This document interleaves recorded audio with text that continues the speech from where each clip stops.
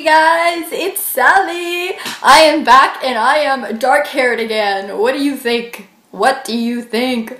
I thought I would do a quick 101 on how to darken light hair because I just did it. So I thought it'd be really cool to show you exactly how I got this look and what products I used and what kind of things you need to know if you're going from light hair to really dark hair.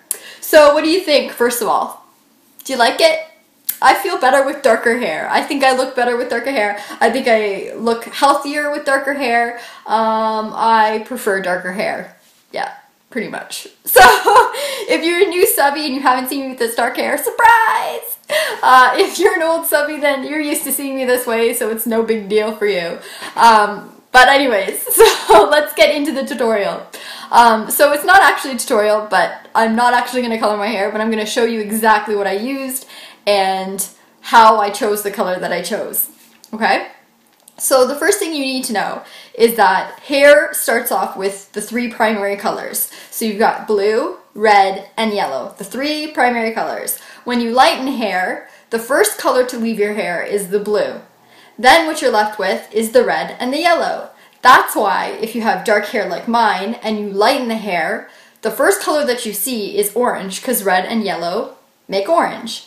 So that's why when people lighten their hair, when their hair is really dark, it looks orangey. And they have to keep lightening it and lightening it and lightening it until it gets to like a pale yellow color. And then what we use is called a toner to tone the yellow down of the hair. So we use something like a violet or an ash, like a bluish tone, to cancel out the yellow so you get this really beautiful kind of white blonde.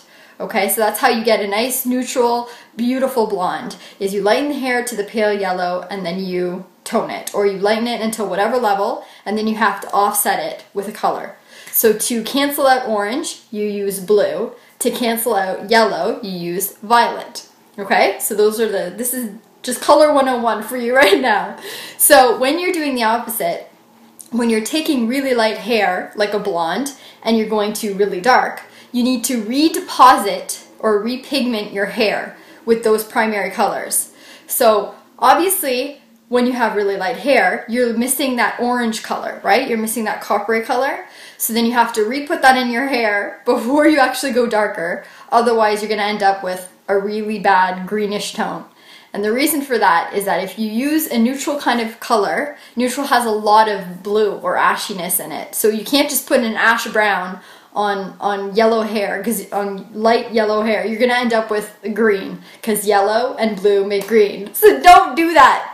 Never ever ever put an ash colored brown, dark brown color in lightened hair, because you're gonna end up with green and it's gonna look horrible, and getting green out is just not fun. Because to cancel green you need to use red, and I'm talking like fire engine, coppery, you are strawberry shortcake red. So you don't want to do that, ever, ever, never do that. So what I did was I used a dark kind of gold coppery tone on my hair, and then I went and colored it with the color that I wanted. So the color that I wanted was a 3N, which is a level 3. It's a pretty dark brown color. And I used a neutral tone because I didn't want it to be too red or too ashy. And the color line that I used was Colorance by Goldwell. I absolutely love this line. One of the things you want to consider when you're darkening hair too is figuring out what product line to use, and then also figuring out what type of product. Do you want to use a permanent, a semi-permanent, or a demi-permanent, somewhere in the middle?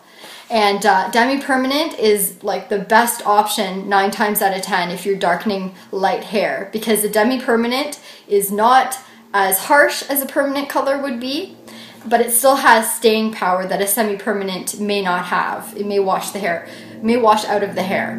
But the thing with light hair is that it tends to be very porous. It sucks up color really quickly. So that's why when you go darker, you may also want to start doing your roots first, color all your roots, let it process for half the time. Say if it was a 30-minute process, you process it for 15 minutes, then pull it through, pull the color through on your ends that are going to soak up the color faster than the roots, right? Because they're more porous and damaged, and then process for the remainder of the time.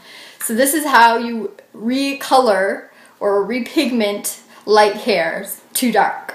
So that's the lesson right there, people. But the colorants that I use is amazing. It's an amazing demi-permanent. It doesn't have a lot of ammonia, so it doesn't smell really bad.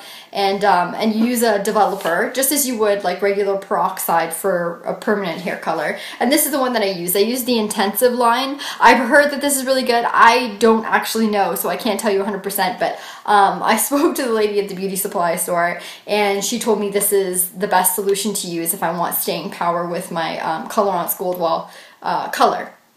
So I use the intensive lotion and I just put it in a bottle and use 2 parts of lotion to 1 part of the color. You mix it up in a bottle and you start doing your thing. So it was actually a pretty quick process, pretty simple, pretty easy.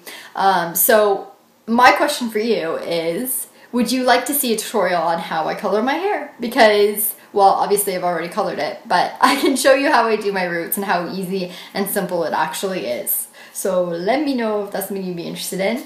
And if you have any questions at all, any color questions, I can help you out.